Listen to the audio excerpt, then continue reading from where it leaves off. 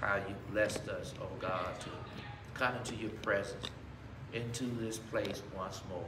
Nobody but you, God, that has brought us to this time.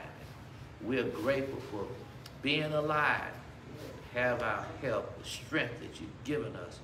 Nobody but you, Lord, that is blessed and has provided for us, dear God. And we thank you, God, for being here on this special day. Yes, God. As we remember, oh God, the time of your resurrection. Thank you for coming into this world Thank you, Lord. and dying for our sins. Thank you, God. Lord, that we may have life. We appreciate it, God. Yes, God. And we are saying thank you. We Thank you, praise your name now. In the name of Jesus. Let this be a good day. Let it be a blessed day. Let it be a productive day. God, I pray that the word will be taught in the Sunday school time. Your word will come later in the service. Move by your spirit. Let somebody be delivered today. Yes. Let somebody be saved, oh God. Yes, God. Let them be healed and delivered, Yes, Lord. Lord. In the name of Jesus, we seek you, God, your will, your way. Lead and direct our Yes, path. God. Oh God, we're going to give you the praises and the glory that you deserve. In Jesus' name, amen. We'll begin in just a minute.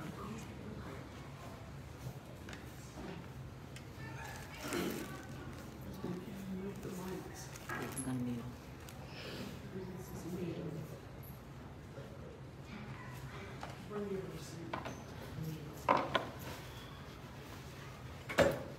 Good morning, good morning, good morning, everyone. We thank God for a beautiful Sunday morning that He has allowed us to see. We understand that we couldn't be numbered among the dead, but God has blessed us to be numbered among the living on this great Resurrection Sunday. Thank God that He arose.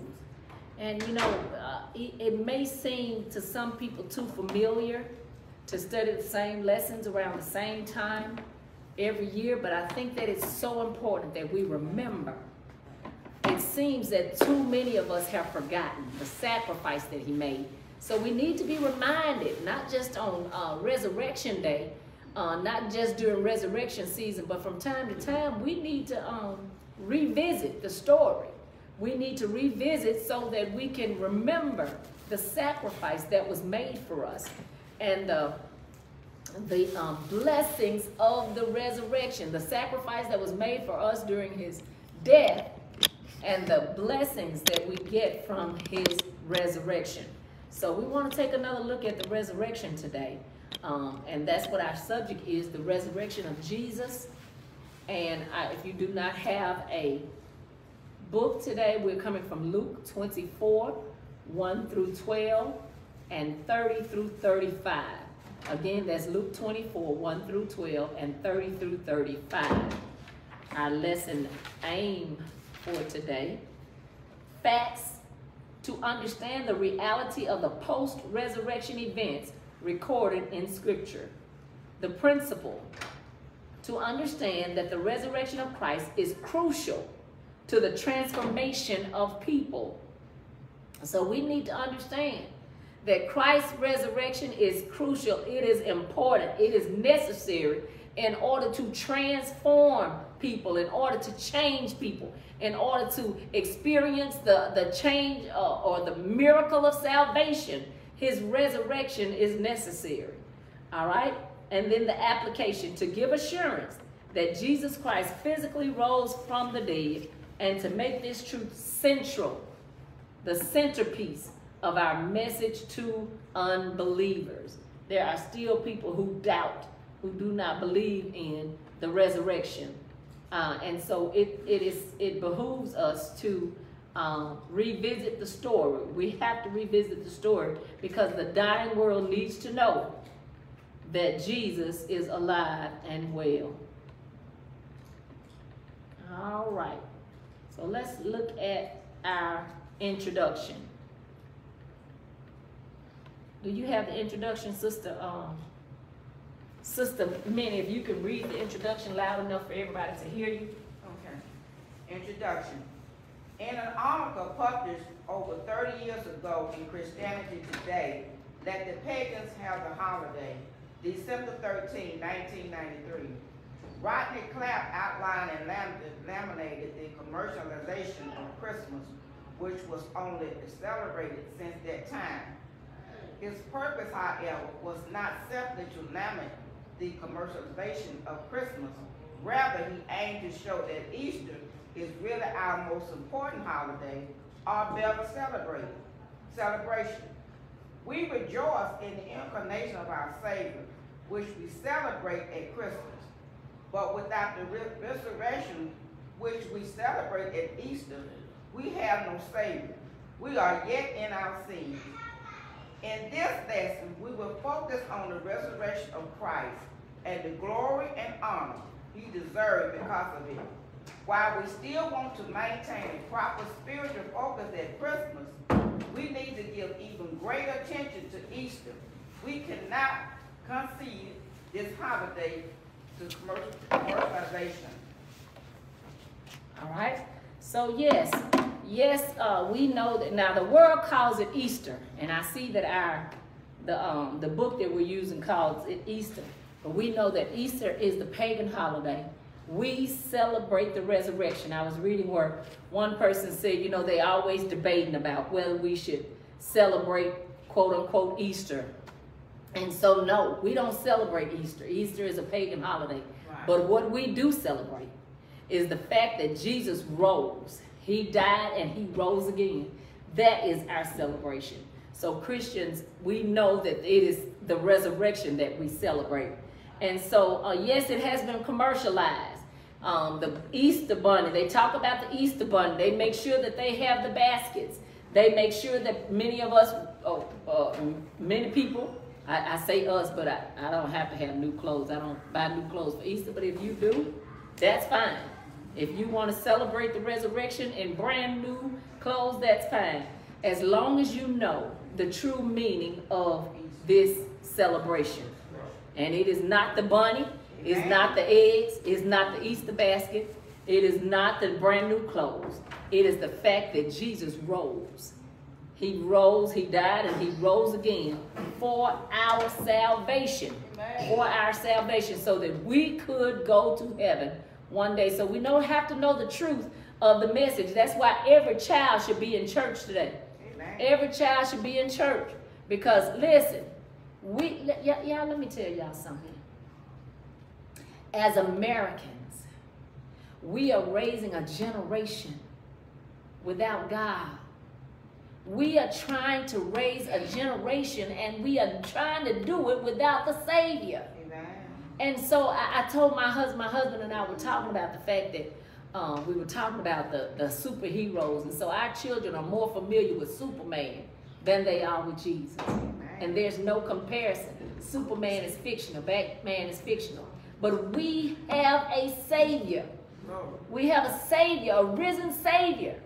And when we think about all the other religions, how that they look for Buddha and they look for Confucius and they look to Allah and Muhammad.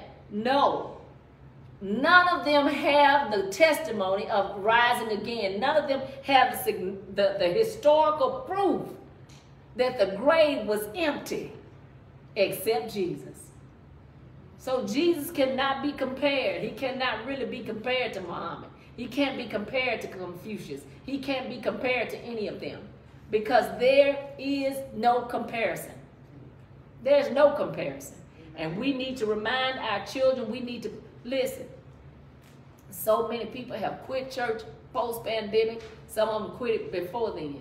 But I'm telling y'all who's paying the price here. The children are paying the price.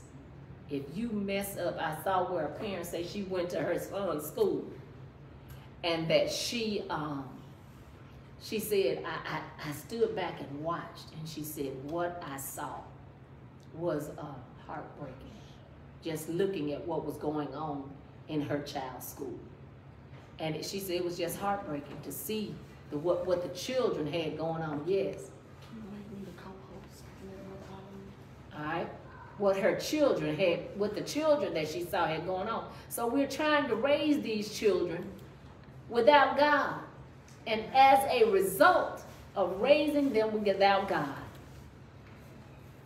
our children are doing every ungodly thing under the sun now. They're doing every ungodly thing under the sun. So what we need to do, listen, this is a call to bring our children back to church. This is a call to get our children, our grandchildren, back to church. If you have children who are not getting these children to church, get your grandchildren to church, because I'm going to tell you something. Our children and our grandchildren lay on our hearts, don't they? Amen. And if we don't get Jesus in them, it's going to cause us many heartache, hardships, prayers later on. Yes, ma'am. So we got to do everything we got to do to get them to church. And sometimes, you know, you can teach your kids about, you know, about coming to church out of love God.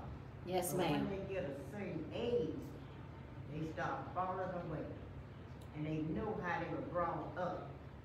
And do you think it's wrong for a person to tell their child, you know, when they get grown and they drop from the church? Do you think it's wrong for a parent to go to, you know, to tell them, y'all know they're grown? Because I don't want you to tell them anything. But do you think it's wrong for a person, you know, to tell their kids when they get grown about? It is absolutely not wrong for you to tell them. Because again, when our children are grown, what would I look like ministering to everybody else but my children? Mm-hmm. I'm going to minister to them. If you have children who are not saved, you need to remind them. And yes, sometimes they don't want to hear, Mama, but we have to keep telling them. We have to keep reminding them. Because our hearts are broken if we have a child who dies and don't know Jesus, don't know the Savior. So we never finish praying for them. We never finish ministering to them. Whether they are saved or not, we don't finish ministering to them. Because we still have to tell them, you know, we still have to nurture them in their faith when they are saved. Yes, ma'am. But I'm not calling a name, but I talked to a lady that this is her granddaughter, and, which is my great-granddaughter. And I was telling her to call her granddaughter to tell her about coming to church. I'm not gonna call that woman. She grown, and if she wanna make up in her mind to come to go to church, it's up to her. Well, don't you think, since that's her granddaughter, that she should tell her? And her granddaughter was brought up in the church. And when she started getting that age, she started falling away. Well, I'm going to say this, Mother Laws. I'm going to tell my children, my grandchildren, my great-grand, any of them that I live to meet. I'm going to keep them before the Lord. I'm going to keep them before the Lord. And that includes telling them when they need to be told something, whether they like it or not. Now, I do agree. I do say this, that timing, you know, the way we present the gospel and the time that we present the gospel are very crucial. I don't think that we just always beat them over the head with it. But I think that just like we ask God, Lord, open up opportunities for me on my job, open up opportunities for me in my day-to-day interactions with people so that I can share the message with them, then we have to do the same thing with people in our families. But we never give up on them. We never say, oh, you know, well, hey, they're grown now, because grown folk need Jesus. Some of us didn't come to Jesus until we got grown. And somebody invited us to church.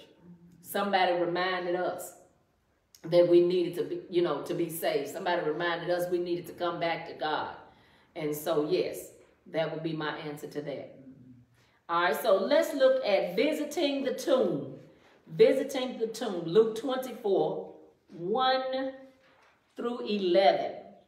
All right, visiting the tomb. I'm sorry, the women visiting the tomb. I don't know how I just cut half of it. All right.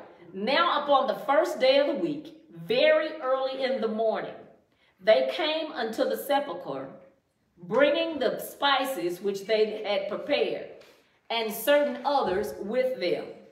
And they found the stone rolled away from the sepulchre. And they entered in and found not the body of the Lord Jesus. And it came to pass, as they were much perplexed thereabout, behold, two men stood by them in shining garments. And as they were afraid and bowed down their faces to the earth, they said unto them, why seek ye the living among the dead? He is not here, but is risen. Remember how he spake to you unto you when he was yet in Galilee, saying, the Son of Man must be delivered into the hands of sinful men and be crucified, and the third day rise again? And they remembered his words, and returned from the sepulchre, and told all these things unto the 11, and to the rest. It was Mary Magdalene, and Joanna, and Mary the mother of James, and other women that were with them, which told these things unto the apostles. And their words seemed to them as idle tales, and they believed them not. All right, let's have some comments on this portion of the scripture.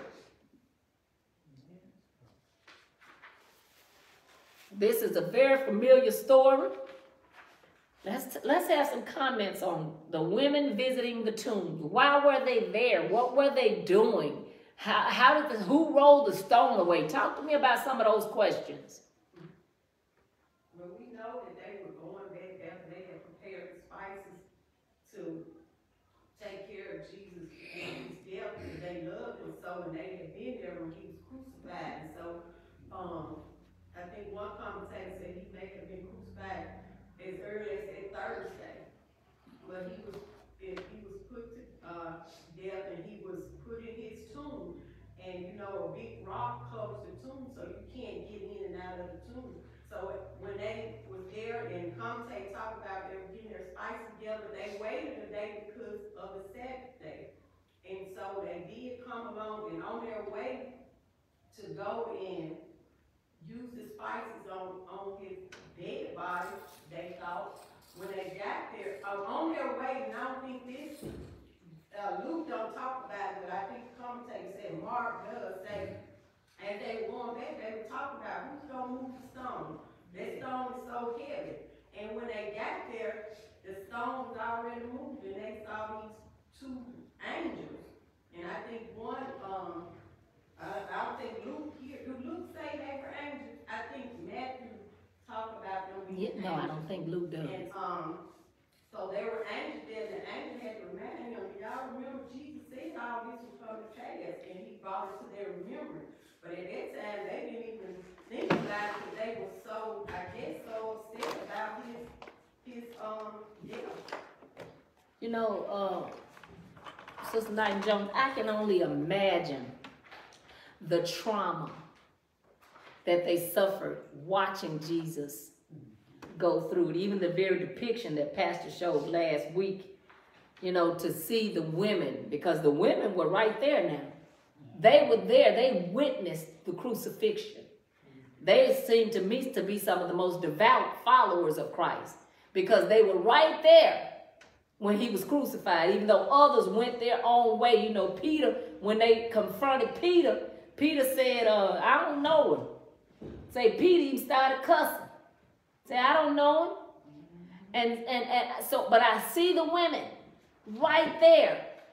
It's watching this gruesome scene unfold. How they whipped him with 39 lashes, because they were told, they knew that 40 lashes would kill him. So they whipped him 39 times, and Pastor so vividly described that the ends of the whips had bones in it, fragments of bones, so that when it grabbed his skin and they would pull that whip, it would tear his skin. It was a bloody death. It was a bloody death. And you see these women are right there watching the entire thing. So I can only imagine, you know, that in their trauma, they may not have thought about what Jesus said. They didn't have the resolve to remember that Jesus said that this was going to happen. And I think one account says that it was hidden from them. Say it was like it was hidden from them so that they really couldn't comprehend it. And I also thought about, you know, sometimes when we have loved ones who seem to be on their dying bed, or they're lingering in death, or they just get sick and they try to prepare us for it. So they begin to talk to us and they say, you know what, this is my burial insurance is here. They begin to prepare you for what do some of us say? Don't talk like that. And that's exactly what they told Jesus. When Jesus tried to prepare Peter, what did Peter do? Peter rebuked him. Peter did just like some of us when people try to prepare us for their death. Peter said, oh, no, Lord, ain't none of this going to happen. You know, Peter cut Malchus' ear off. Peter was a fighter, and he probably thought he was a good one. Because he said, we ain't finna have none of this. Ain't nobody finna put their hands on you. You know, the disciples even talked about calling down fire from heaven. Lord, should we call down fire from heaven on these folk? So they were still in the flesh. Can you get that for me, Sister Knight Jones? They were still in the flesh. And so Jesus had tried to prepare them for his death. He had told them that I'm going to be handed over. You know, they had seen the triumphant Jesus. They loved the Jesus who fed the 5,000, who with the fish and the loaves of bread. They loved the Jesus who could walk on water. They loved the Jesus who raised Lazarus from the dead. But it was the suffering Savior that they couldn't handle. They couldn't handle him in his suffering. They couldn't handle him. And what they probably perceived was his weakness, but was his what? Greatest strength. Because they didn't take his life. He laid it down. He gave it up for you and me. And so I can only imagine what they must have been thinking. And so here, these devout women, these devoted women, who have followed him all the way through the crucifixion, they want to do what they have been trained to do, what they have always done. They want to prepare the body with spices. And they lingered because the Sabbath had come. And so Sister Knight Jones says some commentators talked about the fact that he was actually crucified on a Thursday because they called that the Jewish time. I believe I read some time ago that at a certain time they considered that, I think I looked somewhere, they talked about high Sabbath. They just, you know, told how all of those things came to pass. But nevertheless, we know he was crucified. Amen. He was crucified and he was buried. So here come the women and they are bringing the spices to anoint the body. But when they got there, they were wondering who was going to roll the stone away. So who rolled the stone away? Huh? All right, the angels. One account says that the angels, when they moved the stone away, there was an earthquake. Now, they didn't move the stone away so that Jesus could get out. Because Jesus wasn't a prisoner now. Jesus was already out, but they moved the stone away so that the others could get in. So when I'm sorry, Brother Archie, I think I saw your hand earlier. I mean, we described it so we could. I'm saying, you know, the ounces. Okay. Okay. So. All right, thank you. So, yeah, so the women go in, Mary Magdalene and all of them, and the angels talk to them, and they tell them, don't you remember when Jesus told you that the Son of Man must be delivered into the hands of sinful men and be crucified, and the third day rise? And immediately, I can imagine also, Sister Minnie, that Jesus taught them intimately for 3 years. He told them a whole lot of things. And so, you know, for them to you know, they just didn't remember that he said that, you know, the third day I'm going to rise again.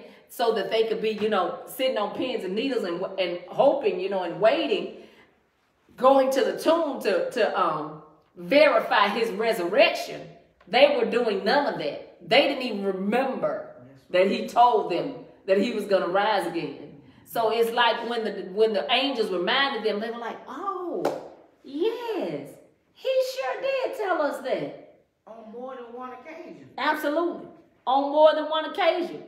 But they were too busy trying to, you know, not wanting to look forward to his death. Not wanting to look forward to his suffering.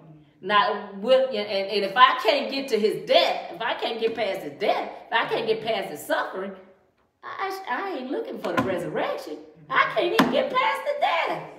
All right, Sister Joan. I think you brought out a marvelous point about that was a mother looking at her child also on the cross. All right. And a relative being, and I just couldn't imagine her as a mother seeing her child go through that and carrying the cross and every step of the way. So the human side of Christ was brought out. Absolutely. As well as the divine side. And when we go through these things, losing someone we love, we do have a tendency to forget. I marvel at some people that have lost 2 and 3 children. It's like, how could you do that? But they're in the Word of God. I don't know what could have helped me if I was married and I saw my child lose his skin and I'm spitting on him and crowning his head with thorns and piercing him in his side. And I couldn't imagine what she went through. You know, so that was something. But for them to be energized when the angels gave a message, and then they went and gave that message to the disciples. Yes. That's a hard thing. I might be the only somebody that haven't seen the Passion of Christ. It's just so far I can go with it, you know. But I have not seen it because of knowing what is going to take place and listening to so many people talk about it. You know, I looked at the fact that I know that it had to be God leading Mel Gibson to put on that Passion of Christ. It was one of the most lucrative. It grossed more money than any religious film ever. And I read something that was talking about all of the things that happened while they were filming. They talked about what happened to the actor and how an atheist who played one of the parts gave his life to God. Glory. Just playing the part. Hallelujah. He was an atheist and he gave his life to Christ. They talked about several things that happened just on the production of the Passion of the Christ. So yes, Sister Jones, it's hard to watch, it's hard to see, but from time to time, I want to go back and I want to look because I want to remember. I want to remember. You know, I look at Isaiah. I love to read what Isaiah says in chapter 53. He talks about there was no beauty to behold him. So yes, the crucifixion was an ugly ordeal. It was the worst death that a man could die. But Jesus did all of this just so you and I could be saved, so that you and I could live with him forever. And I thought about also, I think one of you talked about the fact that Jesus told him on multiple occasions what was going to happen. But, you know, I think about that. He tried to tell them what would happen, but how could you be prepared for such a bloody sight? How could you truly be prepared? I look at Luke chapter 18, verse 34. It talked about this saying was hid from them. Neither knew they the things which were spoken. So it's like, I believe, this is just my personal belief, just like that saying was hid from him, I think that sometimes God allows certain revelations to be unfolded for us. understanding that at certain points and times in our lives, we can't handle certain things. You know, we think about, and that's the beauty of that's the beauty of sanctification. How God doesn't let us get it all at one time. You can be a student of the Bible for 50, they tell me that a finished date with that Dake's Bible took 50 years of research to put that Bible together. You can be a student of the Bible for 50 years, for 80 years, and still see freshness. Because the Bible says that word is alive and it's active and it's sharper than any two-edged sword. So I said that to say this, you know, God in his wisdom, you know, he hid certain things from them. And this was some of the things that he hid from them. And they really couldn't comprehend it. They really didn't know it. They really couldn't fully appreciate what Jesus had to go through. And I think that probably another reason is because they were living in the now, as many of us are. We're living in the now, and, you know, we cannot grasp what's going to happen in the future because we're too busy living in the now. And so the women, you know, they were not the only ones who forgot. The disciples also forgot because, as I told y'all earlier, Peter rebuked Jesus and said, "This shall not be unto thee. I will not have it." Yeah. If I got to fight to protect you, nobody gonna put their hands on you, Jesus. And Jesus began to let him know, you know, that this is, you know, this spirit that's dealing with you right now is not of God. Because this has to happen. This has to be done. All right. So, any more comments before we go to the next outline? Any more comments? I would like to say that this was so emotional that I can see how Peter reacted. Yes. When Jesus was telling them those things, because we're human and we don't be wanting to hear stuff like that. Absolutely. Hurt us, or especially someone that we love, and he was telling them what was going to happen to him and how he was going to be portrayed, and how the people, the Sanhedrin council and the Pharisees, and he said that I must do this in order for us to live, and it was so traumatic until I was watching the movie the other night, Jesus of Nazareth, and it got to some points I just had to turn it to another, and then turn it back when that scene was gone, because it was so emotional. Yes. And it was very emotional, and it was such upheaval going on at this time, especially with the Pharisees and the Sanhedrin council. They were saying that he was coming against the law, and he was teaching things that were unlawful, and he was there only helping the blind to see, the lame to walk, the dumb to talk, raising Lazarus from the dead. I said, Lord, I thank you. I said, Lord, I just thank you. I thank you. I thank you for willingly giving up himself for me. Absolutely. That's something to think about. All right. Someone else. You know, Sister Riley, I just was thinking about, you know, I heard everything, I enjoyed it. Thought about Sister John was saying about the motherly love. And look at this. You see these women going for a further, what I mean? Isn't it like that today? The women in the church, the women deaconess, the women with the prayer. It's just like that today. And we are emotional. God has created us to be emotional beings. The women, we are more emotional beings. So I can imagine Mary going there and discovering her son is not there. You know, I'm in a predicament right now. And my son is not here. We in two different states. But I got this emotional, it's on the inside. Absolutely. And I trust God. So it's something about that motherly love that we have. And when they went back to tell the disciples, they didn't believe it. The woman, I just say that's out of tale.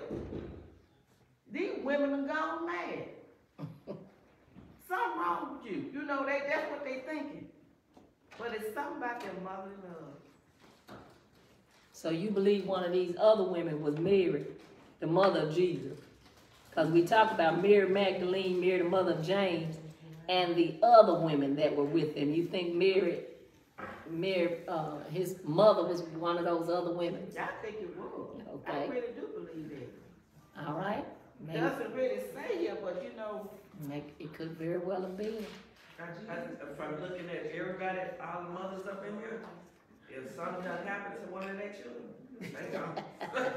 I don't know why, but it's a. I mean, that's just, but we can't add to it. I mean, the word of God, but I'm just looking at It should everybody just up in here, I know they gone. But is it mentioned in other gospels? Now do those, it just says other women. Wonder why was that? That's just me. I don't know. I thought about that. Yeah, I mean, that's just your inference. All right. Did you have something, Pastor? All right, second outline. Peter investigating the tomb. It would be Peter, wouldn't it? Yeah. Verse 12. Luke 24, verse 12. Then arose Peter and ran unto the sepulchre, and stooping down, he beheld the linen clothes laid by themselves, and departed, wondering in himself at that which was come to pass. All right, talk to me about what Peter got going on here. How is it that he comes to investigate? Because of course, they don't have all the scriptures here, so you can fill in some of the blanks in your comments. In John, they talk about it was Peter and John ran back to the tomb. But what stood out to me was the clothes. They were ripped off of him. They were put like his glorified body, just left those clothes there and just removed himself from those clothes. And then I think the commentator talk about a napkin or a handkerchief or something, and say how everything was put there. So it wasn't like somebody stole the body. And so there was more proof that the resurrection took place. All right. And I was surprised about how the commentators talk about so many people today don't believe in the resurrection. Yeah. I think also, Peter kind of reminds me of myself. He's emotional. Peter is emotional. He'll hit first and think last, you know. And but the thing about it, that he loved Christ. And I'm quite sure Peter started thinking about that. The Lord had told him that he was going to, upon this rock I build my church. He told that to Peter.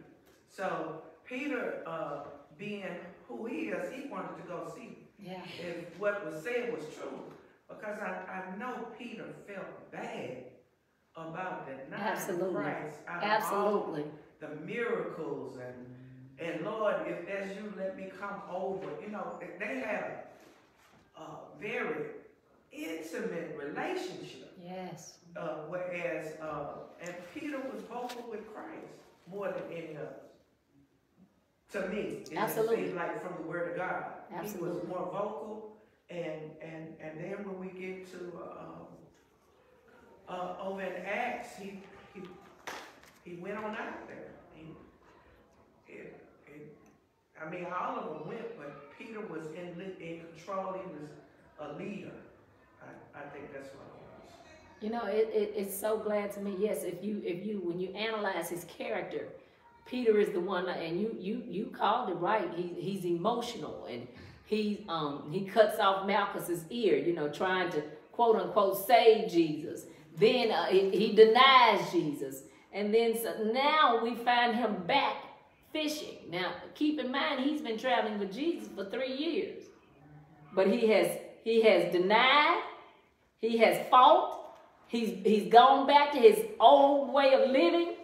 Isn't it great that Jesus did not throw him away? Amen. The women go right back to Peter, find Peter, to let him know what has happened. And what does Peter do? Yes. I got questions. Did Peter go to the tomb because he believed Christ had risen from the grave?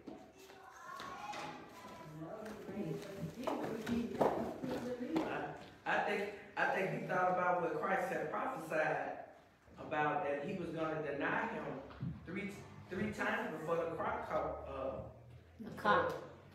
The cock. yeah, crow. And he wanted to find out, you know, was it true? I do believe he wanted to see if that was it, or he might have been in his protective mode. I mean, he really reminds me of myself. One commentator talked about how John believed, but Peter didn't remember the word of Jesus, so it was like he was still in the train. his belief. Yeah. Well, so John understood the word, but at that time Peter did not. Right, because we just read that these words sound to them like idle tales. So we have nothing that says to us that Peter went because he believed, or that he went because he didn't. All we know is Peter showed up. Well, can you think that, what is skeptical? Could Peter have been skeptical? Slow to believe. Absolutely. I don't think he went there just because he believed. He went there, like y'all say, to see. Let me go see what's going on. But for Peter to show up, would it even take little faith? Would it Either faith or curiosity. That's why I say skeptical. Peter, One or the other, or both. Peter at this time, nor John, actually believed. Not at this point. Because now, you have to take all four gospels to kind of see what's going on. And some things are not written in chronological order. Because let's look at what happened. When the women went to the tomb, and they would go, they actually, who shall roll the stone away?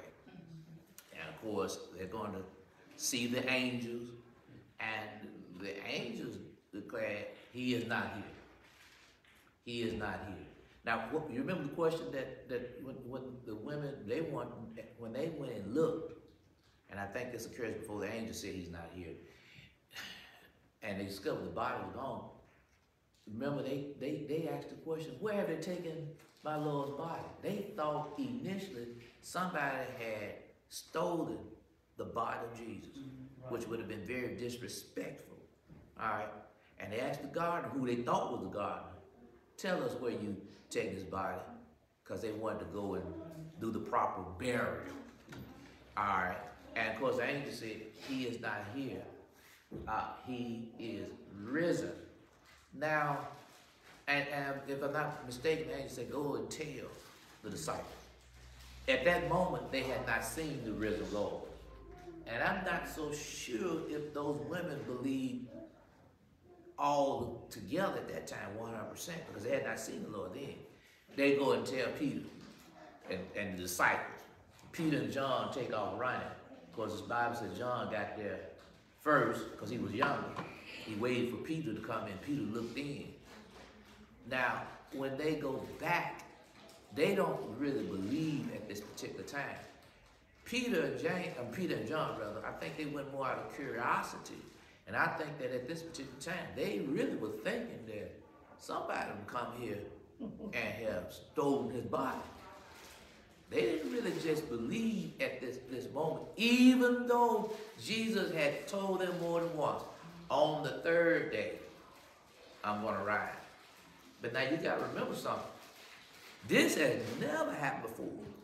This is even beyond what Lazarus had gone through. You know, God raised Lazarus, but Jesus raised him after being dead 4 days. But the one who raised Lazarus from the dead, he's gone. And in their minds, they got to thinking, probably no doubt were thinking about how bad they did Jesus. I heard y'all talking about the women were there, I think at the crucifixion. I think that's what you all talking about. They were there at the crucifixion. But we know John was there too. Y'all remember John being there? Okay, John was there. I think Peter may have been there as well, but I know John was there. And of course, Where? John was at the crucifixion. Okay. Yeah. And so if he was the only one who was present, I'm sure he would have given the language. He would have given the language that what? About how bad they had done the Lord Jesus. And so the idea of, can Jesus come back after? Remember, his face was disfigured, his body was beaten. he probably, the blood had probably completely drained out on the cross. Because remember, after all the blood came out, water came out. How in the world could this man be alive? I don't believe they thought he was alive at that time. Now, what happens? After Peter and James, I mean, I keep saying James, but after Peter and John go back to where the other disciples were, then those women will go back to the tomb. All right? And, of course, the Lord appeared to one of them, to one first, Mary Magdalene. And she didn't understand or know who he was until he spoke. And she turned around and she figured out, this is Jesus. And somewhere after that, the other two more of the women saw the Lord alive. And he tells them to what? To go and tell. Matter of fact, this time says, tell them I'm going to meet them in Galilee. And so forth. I don't think the disciples really fully grasped this thing until Jesus appeared to them when they were all together except for Thomas. And you know, Thomas was not there. And Thomas said, I'm not going to believe what y'all saying until I can put my fingers in the place where those nails were. So we talk about doubtful Thomas, but actually all them guys really didn't accept it or believe until they saw him. Y'all follow what I'm saying? So I think that they went initially because they thought somebody had taken his body. That was a very disrespectful thing. Do you think they believe something big has happened because of the clothes, that the scripture talked about the clothes? That's a good question. If they did, it was very, very little. But I don't think they really believe. I think at this time that we're looking after the fact.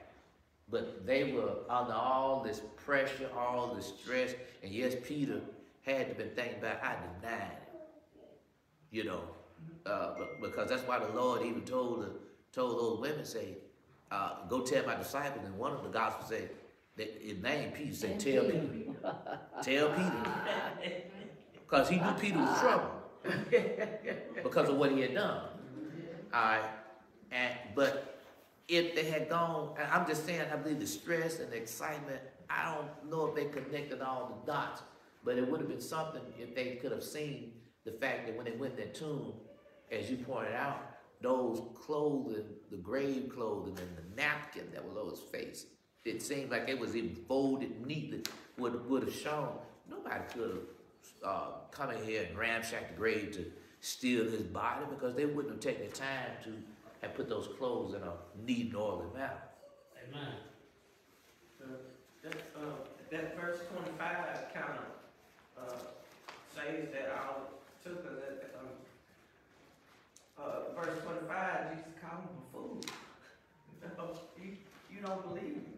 It says, then he said unto them, O fools, and slow of heart to believe all that the prophets had spoken. So he was talking all the way back in the Old Testament, and you still don't believe. I like also, Sister Jones, I like if you look at how Jesus reveals himself to different facets of people at different times. So, you know, you can't just say the disciples came and stole his body away. He appears to women. He appears to the disciples. He appears to these ordinary men on the road of Emmaus. And he begins to talk to them.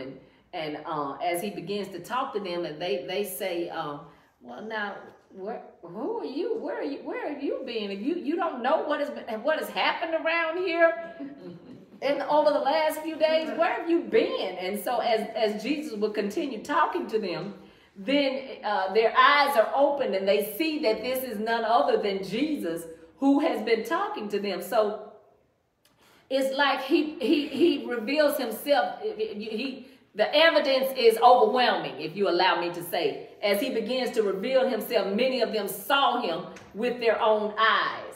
we talk about in one account that the men who were out there keeping the guards who were guarding the tomb, you know, even they saw what happened. So different people saw exactly, you know, the fact that, hey, Jesus is really alive, and he is risen just like he said. And it was a miracle, like you said, for his clothes to be neatly folded. There is nothing that shows anything, you know, he didn't tear out of his clothes. He didn't, you know, they're just neatly folded there, and the thing that was on his face is just neatly laid there. So their evidence is overwhelming that Jesus, he rose just like he said. Now, we've been talking about the fact that Jesus warned them, but it had been prophesied. Yes. And, you know, it had been prophesied by many. And that's the thing about the Pharisees and the scribes, who were supposed to be these religious leaders, and who were supposed to, you know, who prided themselves in knowing the law and knowing all of these things, knowing the prophets. But how can you miss Jesus? And when you have, you know, you're supposed to be these doctors of the law, you're supposed to be these people who knew exactly what was going on. Can I say something? Yes, come on. Now, the Pharisees, scribes, they were well versed in the scriptures. Even you go back to the birth of Christ, when the wise men would approach Herod, and the Bible said all Jerusalem was troubled. What did Herod do? He called for the scribes to come. And the scribes came and told them what Micah 5:2 stated, how that he would be born in Bethlehem. Yeah. Now, that indicates, yes, they were well versed in the scriptures, but they did not accept the word of the Lord.